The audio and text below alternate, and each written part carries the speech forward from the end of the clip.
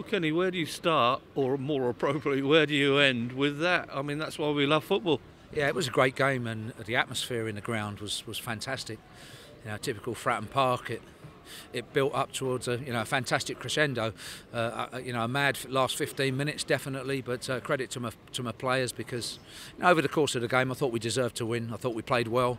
It did look at different stages like it wasn't going to be our night. And we were on top, particularly in the second half, where we had chance after chance after chance that either didn't fall for us, we didn't take it, or as I said, when they broke and got the first, broke and got the second, I did think that for all of our effort and a lot of good play, it didn't look like it was going to be our night one way or another. We persevered anyway, scored some good goals for Marcus Harness. Really pleased with him getting one in between the posts and the tap-ins. He's good and he can get the spectacular ones, but he has to get the bread and butter ones as well, where he's 6 yards out and tapping it in, and that's a good one. McGeehan scored an excellent goal, probably the goal of the night for us, with a terrific strike, and he's capable of that coming from midfield. But then, for John arriving late from a slightly deeper role in the second half, he's got a great winner. So some quality there as well as an overall good team performance that deserved the win. Great to see type of atmosphere at Fratton Park at the end, and for us anyway, it's a quick turnover now. We're back to the league, but we're okay with that, and make sure we have no knocks, get up to Fleetwood and see if we can keep this run going. One of those nights under the lights that will go down in folklore history. Yeah, it was a great atmosphere towards the end.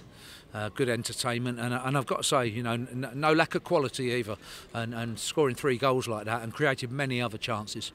3 goals were all quality if you look at them. Yeah, they were. Really pleased with the attitude of the players, and I did think overall it was a good performance. We look a good side at the moment, one way or another, and Ellis coming off, and then we just sort of overloaded the midfield slightly and needed to just take a chance to open it up a little bit more in the second half, and we did that to some degree. Sometimes on the break it cost us, but overall, we had a lot of chances second half, and great to see the spirit of the players there, giving everything, because they really did give everything tonight. Worked really hard, deserved the win. It's great to have a Wembley appearance to look forward to for the whole squad. It doesn't now come around for a couple of months. We won't worry about that. Whenever you go to Wembley in whatever competition, you have to look forward to it. You have to enjoy it.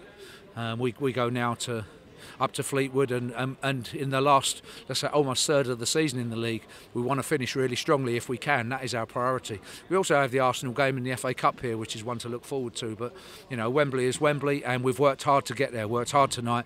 We deserved the win though, I thought so. Not just once, but twice you must have thought you weren't going to Wembley. It looked like it wasn't our night, and in the second half we were on top. Start of the second half, we were playing well, created a lot of chances, and it looked like it either wouldn't fall for us in the box. We couldn't put the goals away. Keeper made a great save from Hawkins, and always then, you're wondering down the other end if it's going to cost you. But pleased to say, we found a way through, and there were occasions where, I thought it was going to be Exeter's night and not ours. Great perseverance and attitude by the players. Really pleased with the atmosphere at the end generated by, what was a very passionate performance. Credit to the opposition, they stuck at it. Yeah, they're having a really good season, Exeter, and you always wonder as a manager in these competitions whether you should change players or not. I was expecting them to go full strength. They didn't, but it didn't affect their performance. And as you say, they're having a very good season and put on a terrific performance. And their defensive display in the second half with a threat on the break was very, very good. And credit to the manager, Matt.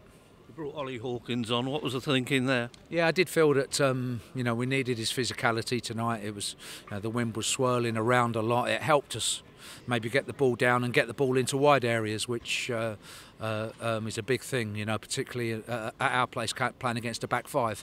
But ultimately then the fullbacks can join in, and we can then start to get quality balls in from wide areas, which to some degree we did, and didn't probably get on at the end of enough, but the one that counted was right at the end for John's finish, and delighted for him to get the winner.